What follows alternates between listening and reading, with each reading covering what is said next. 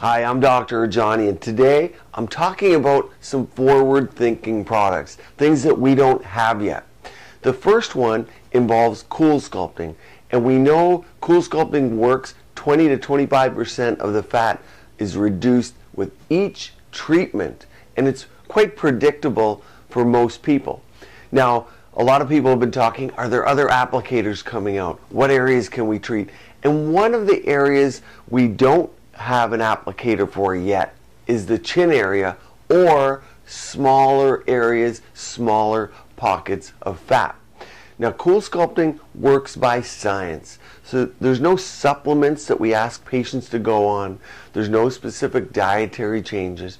And we know the fat cells die off over a period of a few months and are permanently gone. So why not use it in the chin area?